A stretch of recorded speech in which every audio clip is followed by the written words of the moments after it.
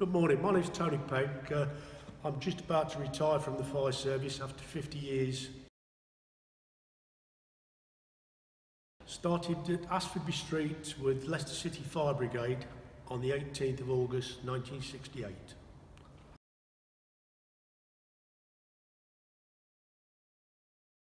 The first day I became operational after training school, I was sent covering at Central Station, and I had my first occasion of meeting somebody who had died in a car accident. At 18, it was quite horrendous.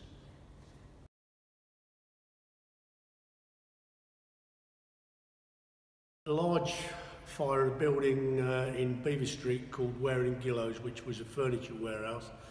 The fire was covering what you'd call a whole block, probably 70 metres long, 5-6 stories high.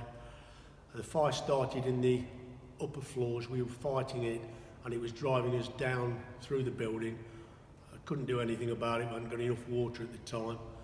And as we were evacuating the building through an archway, one of the firefighters was screaming for us to stay in the archway, and as we did, the whole of the gable end collapsed and covered an area probably 30 metres, something like that, crushing another building that was underneath it and several cars, and we were just left covered in dust in the archway. It was like one of those jokes where everything falls down over a doorway, but it wasn't very funny when we thought to yourself, if we'd have walked out, we'd have been dead.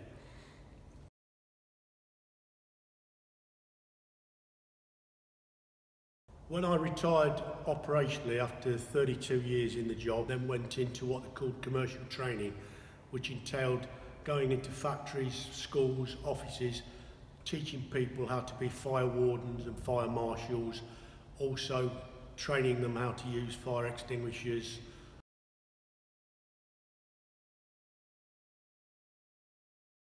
Right, the commercial training was due to finish, and the brigade didn't want to carry it on anymore, and we were offered redundancy and also the offer of going into a new development, a new department called community safety, which I took on.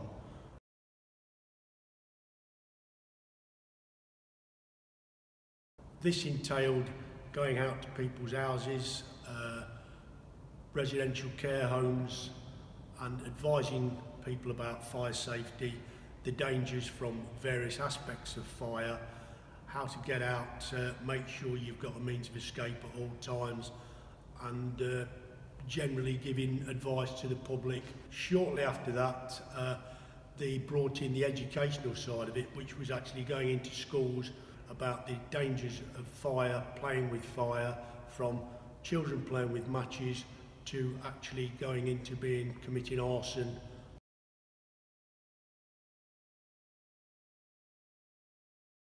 "15 years.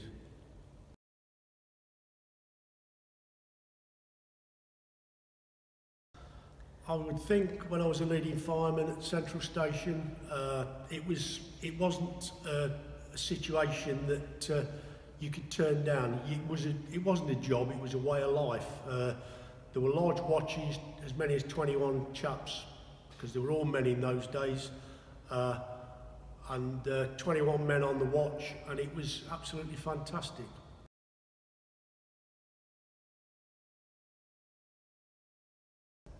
The education of people as far as fire safety is concerned, when I first started in the late 60s, people weren't aware of the dangers of fire, and we were getting 10, 12 calls a day at Central Station.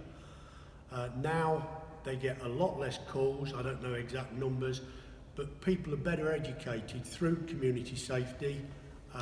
We've actually got parents now that have gone through the school situation and they've been educated, and their children are now being educated, and the calls have diminished because it's not an operational led service now.